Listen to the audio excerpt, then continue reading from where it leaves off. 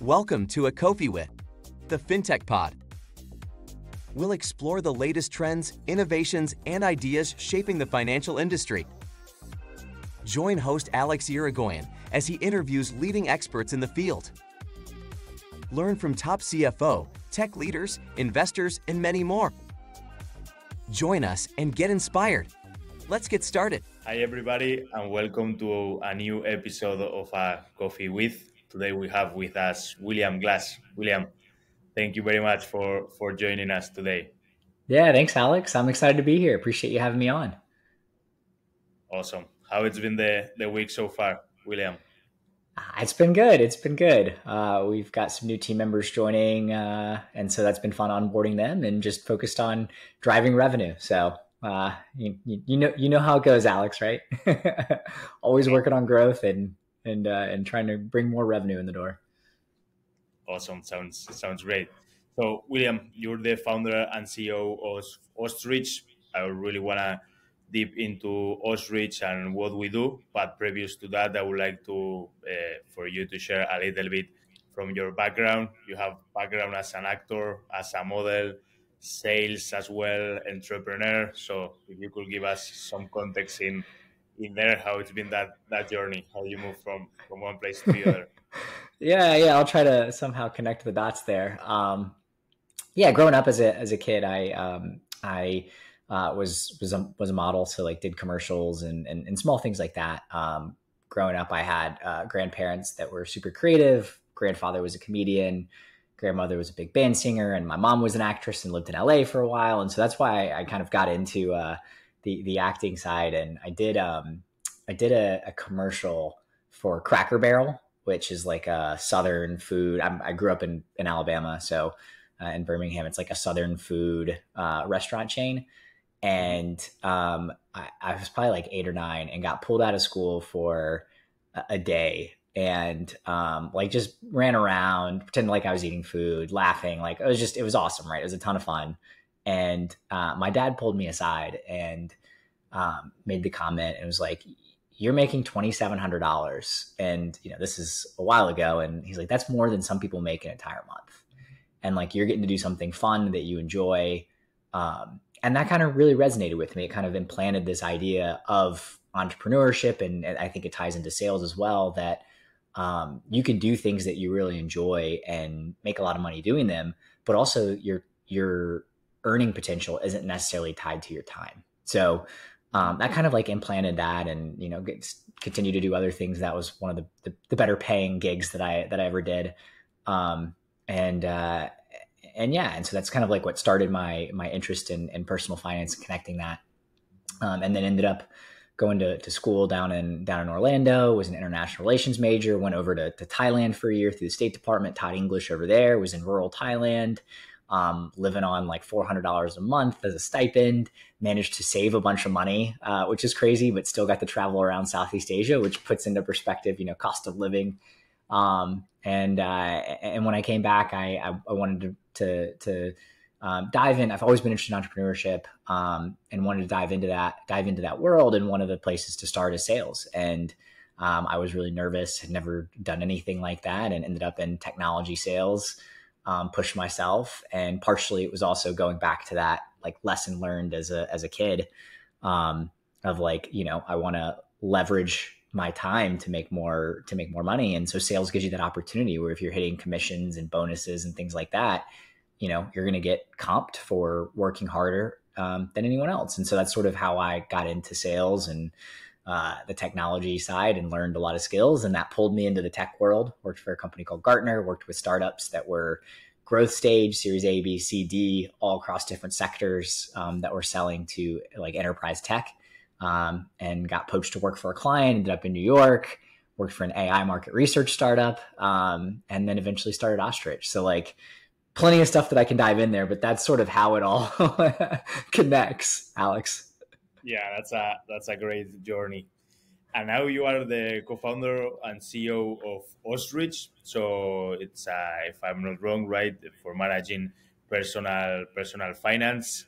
How did you end up from Gartner saying, okay, now I'm going to start in this specific category, right, for personal expense management or financial management?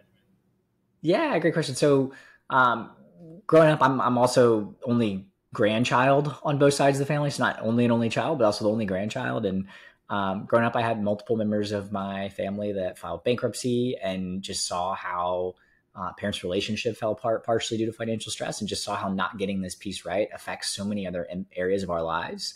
And I felt really responsible to help support my family. And, also saw that, like, if you get this stuff right, there's things that you can do when you're younger that can set you up for success and help avoid a lot of challenges down the line. And consumed all kinds of content and books and resources, and started just diving deeper into the problem space, and realized that the solution that most people tout for personal finance doesn't actually work, which is financial literacy. You hear folks say, hey, we need to teach this in high school. We need to teach this in college. We need to teach more financial literacy. But if you actually look at the data, there's a ton of research that shows that financial literacy doesn't lead to better outcomes. It only changes behavior 0.1%. And this is just consistently, they've looked at a number of longitudinal studies across many different programs over decades. So what's missing? And that's where we realized it's action. It's the incentives. It's the action. How do you get somebody, just because they might understand a credit score, or that they should save, or that they should invest, how do you actually get somebody to take that action?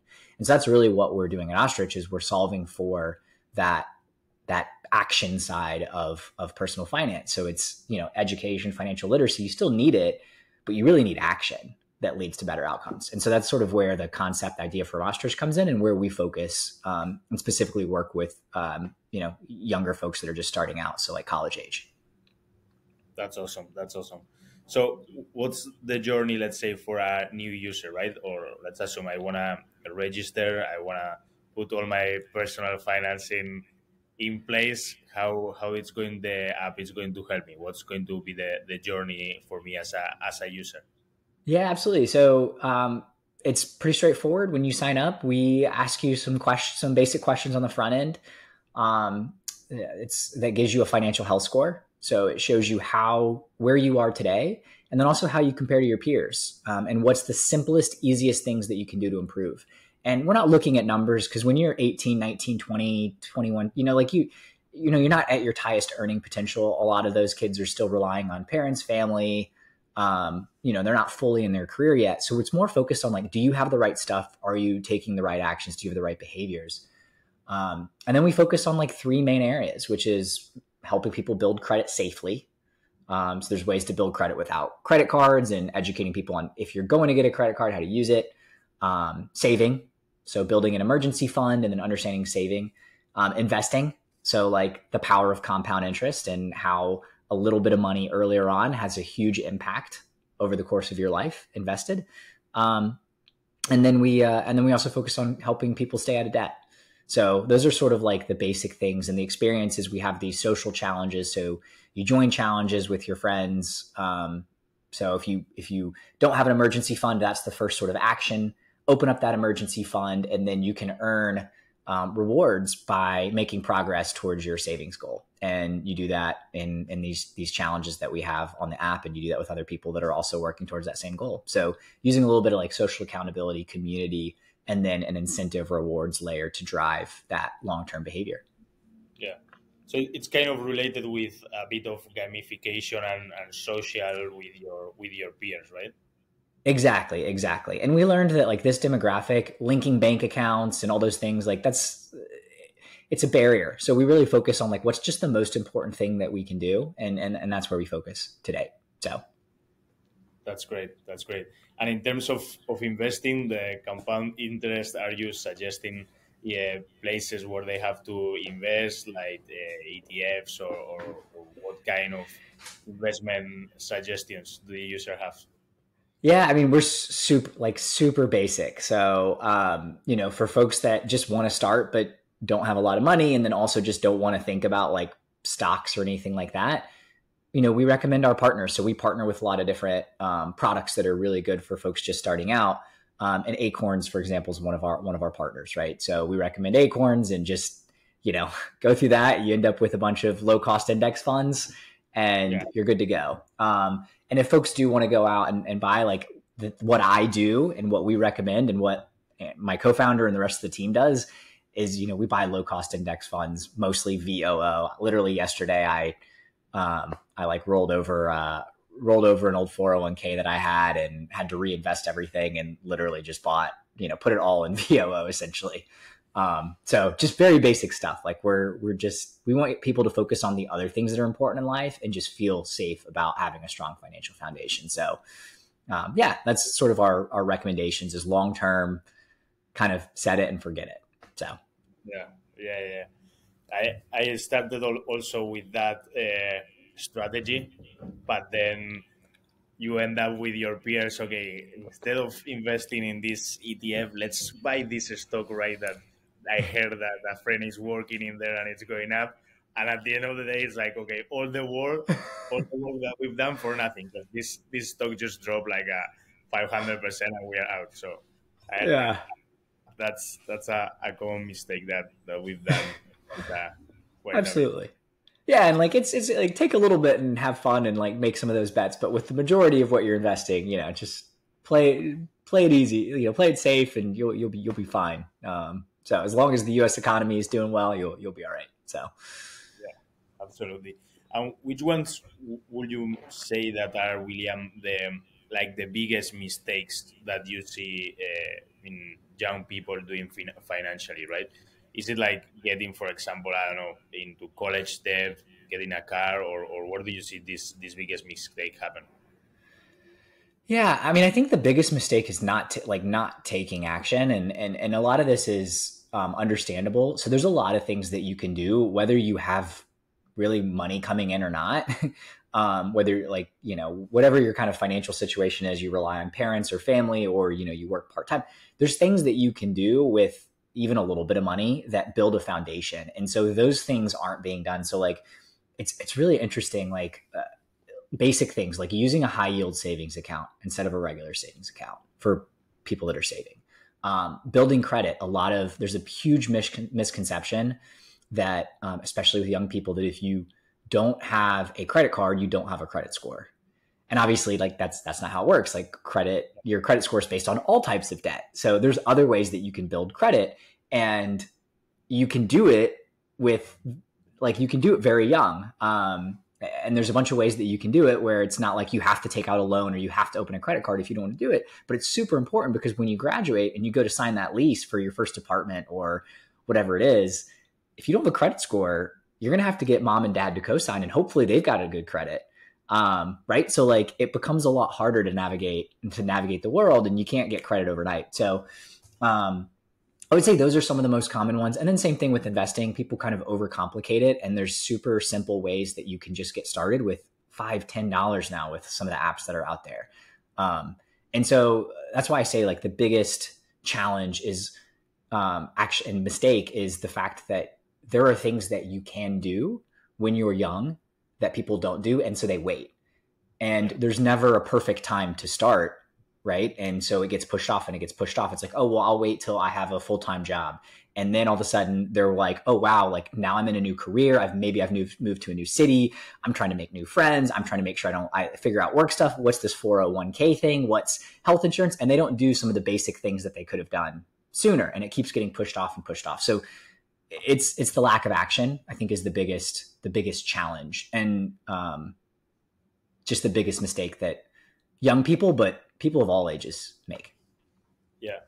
I don't know who I heard this from, but it was another podcast where was this guy saying, okay, probably what we should do is take for every newborn, take 20K, put that in a index fund, SP 500, whatever that is, and wait 70 years so they get back those 20 that they can convert, I don't know, in a million or whatever, and that's it. That was the plan.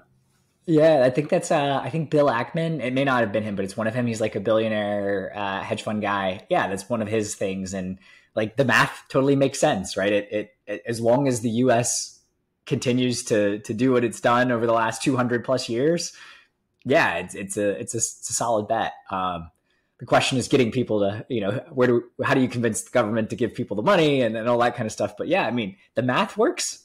The math works. The math was very, very surprising. It was like, okay, never thought about it, but yeah, I guess those numbers don't lie. Yeah, it's time. Time is your biggest thing. So I've got this sort of like, I'd love to do this, and I have to figure out like we have to partner with like another financial services company, but I'd love to like work with a newborn, so like a family, and like build their credit up. And so you have like a 2-year-old that has better credit than, most of the, because there's, like I said, there's simple things that you can do to build credit. And it also sort of highlights like how silly some of the systems are, but also how easy it can be to set yourself up for success. So I kind of like that idea of the investing early. And if you can do that as a parent, for your kids, and put $5,000-$6,000 down, put it in an S&P 500 index fund, and let the dividends reinvest and forget about it. Yeah, you'll set your kid up for success for sure. So interesting. William, one of the things that I want to ask you, of course, it's the impact of AI in personal finance, in investing as well. What's your thought on that? Yeah, there's a bunch of products that are coming out that are trying to bring investing advice and make it more accessible. And I think that there's going to be something there that's impactful.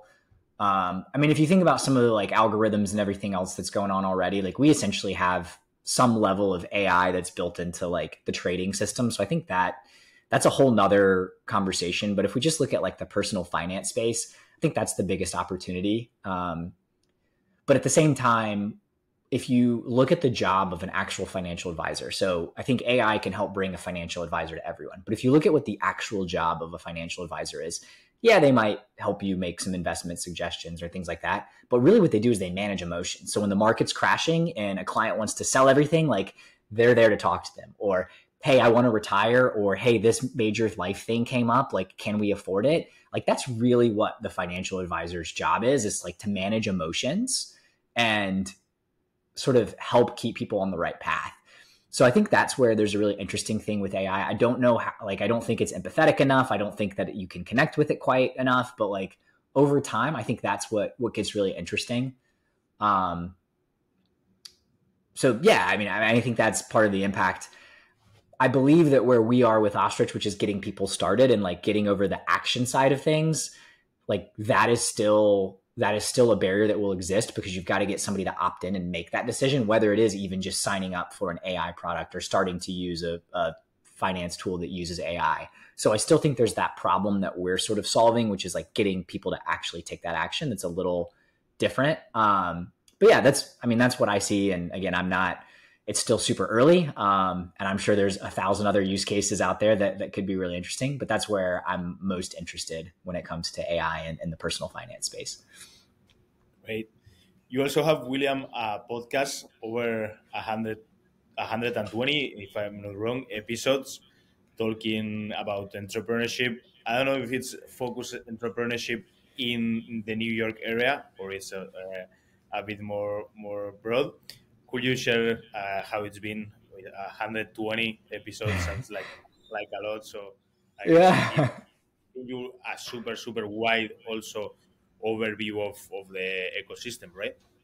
Absolutely, yeah. So Silicon Alley is the name of the podcast, and the focus is mostly on New York, but it's not exclusive to New York, but it's more New York centric in terms of founders, investors, the folks that I try to bring on, and it's more about telling those like stories, the personal stories behind everything, and hopefully learning and leaving the audience with something that they can apply in their own journey or keeping them motivated. So it's sort of like how I built this with a little bit more like more tactical things built into it. And it's been awesome. Like I've just been able to connect with some really incredible founders, investors, through the podcast, like networked with billionaires and like just like all kinds of like really cool things that have happened because of it. And it's something that's just so simple, but I actually started it out of my own need to just like connect. Like I was a first time founder, didn't really know anyone. The pandemic hit and it was like, how am I going to like meet people and learn? Well, let me start a podcast and just start talking to people. And I'm sure, as you know, Alex, you get to meet some really awesome folks that you wouldn't necessarily otherwise get to. And you get to have really cool conversations and ask questions that you just don't get to ask in everyday life. So yeah, that's been my experience. Absolutely. And how do you see then, William, the entrepreneurship ecosystem, the venture capital, the market as a whole, right? It's been with all the recession plus the AI, so much disruption right now. What do you take from this situation? Yeah, I think there are some things that are happening that are really interesting, right? Revenue, bootstrapping, these types of concepts that were like, 2 years ago would have been like, why are you trying to, become profitable? Like what is going on? Just grow is now like the default of like, okay, well, where are you at from a revenue perspective? And obviously like valuations have come down. The metrics to success have now sort of come down. Like what it took to raise an A is now what it takes to raise a seed. So like some of these from a revenue perspective, like some of these metrics have like come down just because the market isn't as hot. But I think there's still a ton of innovation, and like obviously AI is creating a lot of opportunity. I think that there's probably way too many AI startups out there that are not really doing anything that's kind of interesting in AI. Similar to like what happened with Web3 and crypto like a year or two ago. They were like everyone wanted to be Web3 or crypto, and now it's everybody wants to be AI. Which I don't think this is news to anyone. But I do think what's interesting is that there is this sort of going back to fundamentals, because every startup at the end of the day like has to show a path to profitability, or it's just not going to be sustainable. So like even though the venture model is grow quickly and that's how we're gonna make our money is through these going from having unicorn type exits. But at the end of the day, once it gets dumped on the public market, if everything that gets dumped there is not profitable, and you keep seeing these companies drop and fall, like there's not going to be a way to exit anymore. So I think that like this desire to build sustainable businesses, profitable businesses is a good thing. And I don't think it hurts from a founder perspective. I think it's actually a much healthier way to think about building a company, even if you are raising venture capital and you are gonna be unprofitable for a while. You're still thinking more and forced to think in more unit economics. So that's what I'm seeing personally, and yeah. Great. What about you, Alex? Are you getting any of that too? I know you talk to a lot of founders as well. Yeah, no, definitely profitability. That's one of the biggest topics that I see. Everybody is trying to, well, definitely cut costs is something that we've seen a lot. So that's been, I'll say, the biggest driver. It's been cut cost and trying to be more efficient in customer acquisition, right? So look into those unit economics, that maybe that lifetime value CAC ratio. In the past, it was more like, okay, whatever, we just acquire. But now that seems to be very, very important to be as efficient as possible with your capital and have the expense that you need to work, but not overheads that are necessary. And that's one of the questions that I want to make you back, William. I heard you have some strategies for customer acquisition, some incentives, some tips. I don't know if you could share that with our audience. What are those tricks that we can have for customer acquisition to drive those unit economics back to the basics, right? Before the easy money. Yeah, I mean, obviously every company is different, but I can share what we've been doing that's been working really well, which is not something that we necessarily would have done maybe 12 months ago or 18 months ago in terms of acquisition. Is we've been doing a lot of things that quote aren't scalable in the terms of like real life events and the opportunity to connect with real people. So like, for example, our demographic is college students. And we've got like a dual sale where we can sell directly to consumers, but we can also sell to the school themselves. And so what we found is we can use that to our advantage. So what we do is we do these events on college campuses, and we go directly to the student organizations because they can make decisions in a day, right, to bring people in. And it's still a group of people. So we're bringing on a cluster of customers. So we're finding a group, a community that already exists. We're tapping into it. We're looking for short sales cycles. And what we do is we do these really fun trivia nights that are personal finance themes. We have partnerships with like Red Bull and Chipotle and a direct-to-consumer condom company called Champ and the stuffed animal company called Huggimals. And we work with these student groups. We give away a bunch of free prizes. So like we bring them in, we're already working into their existing workflow. We tap into existing communities and we use other partners that want to get in front of our audience as a way to efficiently acquire those users. And it's been super, super effective for us. We've been averaging like $29 in revenue per user, and our acquisition cost is like $5. So like you talk about that CAC to LTV ratio, and that's just on that initial sort of event that we do. And obviously there's a challenge around scalability. How many can you do? How many people do you need? But in terms of like jump starting initial customer base, that's been super effective. And then we're able to use the learnings and the data that we gather from the students that we work with to then go to the school and say, hey, we've had this impact on this subset of your students. Wouldn't it be incredible if we worked with your entire student population or more of your student population? And then we work the school sales cycle. So we're able to use the data, the learnings from that to move quickly, drive revenue, build traction, build growth. And we use incentives that people like, which is free stuff from other companies. And then use that as a way to then go to the school and say, hey, now we have actual data. And we're able to shorten the school sales cycle time because now we've essentially done a POC without their permission. Essentially, we've just figured out our own way to do our own proof of concept. So it's like a kind of like hacky way of like, getting everything to play into each other. So like if you can find those types of things that may not necessarily be scalable in the short term, but get you super close to your customers, like that's what's been really effective for us, is just finding quick ways to get in front of people, groups of people, and then seeing if we can find partnerships to bring our CAC down. So love it. Can I invest? Yeah, you're welcome to. Well, we're actually not raising right now, but we can work something out, Alex. So awesome. It won't change much at your fundraising. I promise that. Awesome. So just last question, William, for those, you're definitely in contact with people out from college. What would you suggest them? Going to a career more the traditional way, or are you suggesting them more to go into a startup or kind of tech world? What do you think is the best output out of business school in college?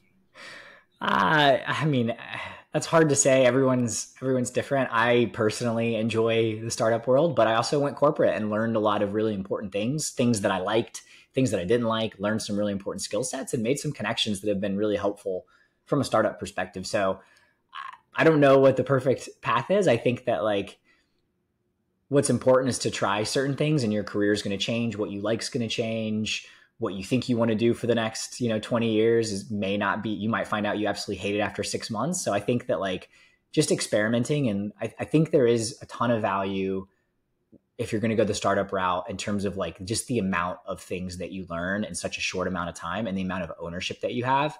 You won't get paid nearly as well.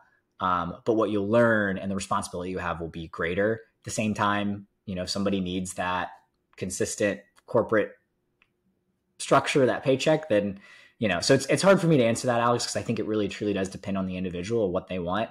But I think that just being able to like try a bunch of things that you think you're interested in and not just taking the first job that pays you, and again, now things could change, right? If the market, by the time this podcast comes, like maybe the market goes to hell and everybody, you do need to take any job that you get. But if you can, and you can survive, try to find things that you're interested in, and you're going to have a much better time, learning new skills, connecting, networking, and building relationships and building your career. So awesome. Love the insights. William, it's been a pleasure having you today in the pod. I really enjoy our conversation, and I'm looking forward for the next one already. Yeah, thanks, Alex. I appreciate it. Yeah, you ask really good questions, and I appreciate you having me on. So, happy to come back anytime. Great. Have a great day, William. Thank you. Bye-bye. Thanks, Alex.